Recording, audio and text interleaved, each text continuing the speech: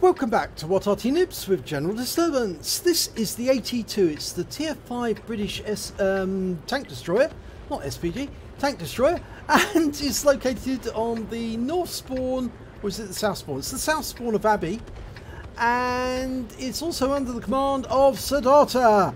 And you may have seen one of his replays with this particular tank destroyer before. Now he's using the 3.7-inch howitzer. So he's got a particularly good derp capability. The AT2 is a non-turreted tank destroyer, which actually was a precursor to the Tortoise. It's an assault tank. It's designed to attack targets in front of you. It's very slow, but it's actually quite effective. And he's in platoon with his teammates as before. And they're off down to the river road, rather slowly and statesman-like. Now this is back in the days where you could actually talk to the enemy on chat. So you might see chat in a different colour. That might be the enemy talking. But as we can see, Abbey hasn't changed too much, but he's got his first enemy in the distance. It looks like a Churchill. He's fired a round wildly off at them.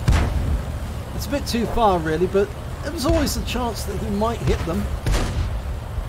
And even his teammate behind is firing as well. Yep, he's taking aim shots. And he's actually hit that tank up ahead. Oh my god, they just killed the Skoda T24. Okay, whoa, what's he doing here? He's trying to push the Churchill in. My kill, my kill.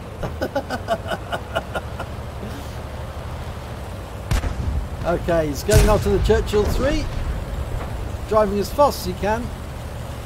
Not very fast, is it? But it gets there. Here comes the Churchill. The Churchill's overtaking on the straight. But of course, Saadharta's going to derp that Churchill. And he narrowly missed him there. Now he's lining him up. Oh, missed him again. This is awkward. Come on. Ah, that's better. Got a hit this time. 112, and the Churchill's gone down. But there's enemy behind them. In fact, they're up on the Abbey grounds and they're firing down on this river road. In fact, here comes Mituf. Is that Mituf? Mituf? And oh, we've got an enemy ahead. And he got a hit, but he was badly damaged. I think actually he was tracked. Yep, he's tracked. And that Type 95 is on fire. Oh, and he's burning. His health is disappearing rapidly. And I think Saadharta noticed that the enemy is actually getting rather close to our cap. And they're actually firing on us as we go past the river road. Yep, there's very few people back at the cap. So with his teammate, he's turned around and he's headed back in that direction. I think they're going to try and get a reset if the enemy starts capping. And they have started capping. Now the big worry is if they actually put more than one in the cap, because the AT2 is so slow, it might be difficult for them to get back in time. Well, there's only one in the cap at the moment.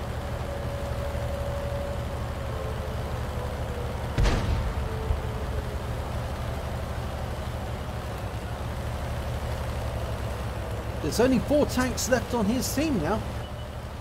The 2 heavies which have gone ahead to cap at the other end, and the 2 AT2s which are headed back to their cap.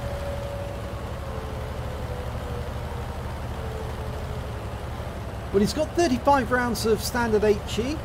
He's not carrying any heat ammunition at all, but HE is pretty effective in the AT2.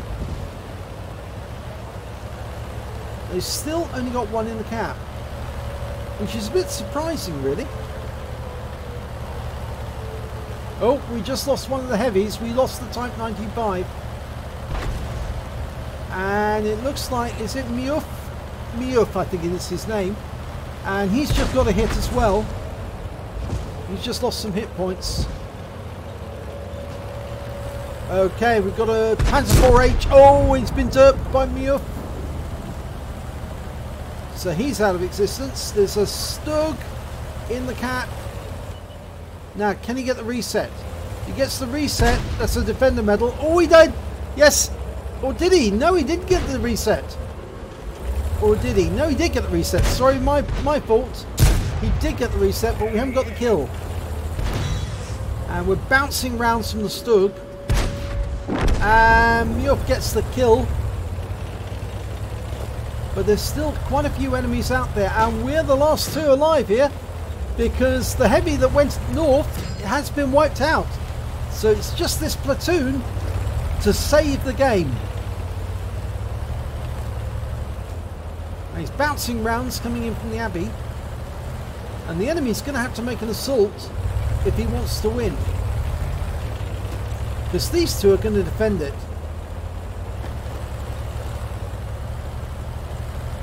Pulls forward. Can you see anything?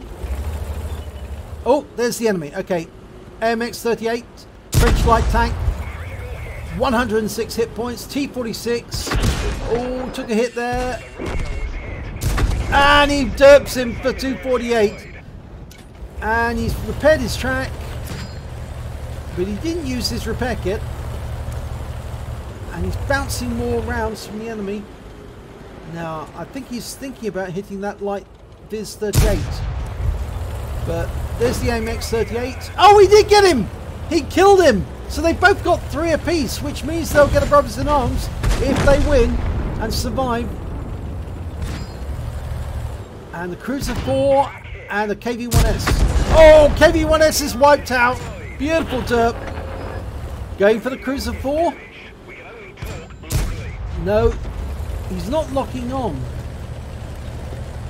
His radio's gone again.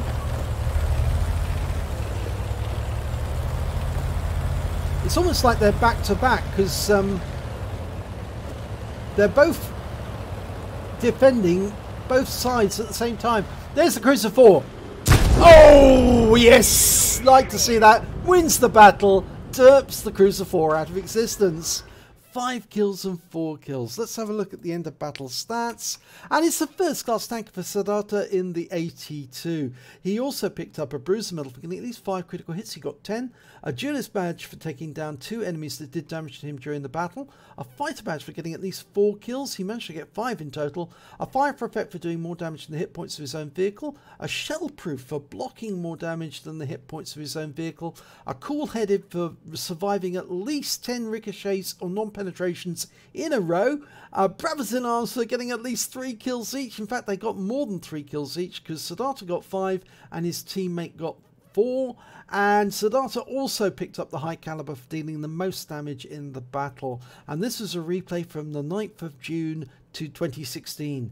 So let's have a look at team score. Well, he got the highest damage, 1,334 hit points.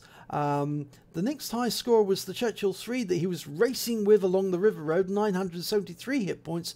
And the AT2 of his own, his teammate, Muff, who managed 826. When it came to kills, it was Saadharta who managed to get the highest amount, 5. Muff who got 4. And then if you see on the enemy team, the Stug 3G that they killed in the cap, he managed to get 3, so did the Panzer IV-H, who was also killed by Muff.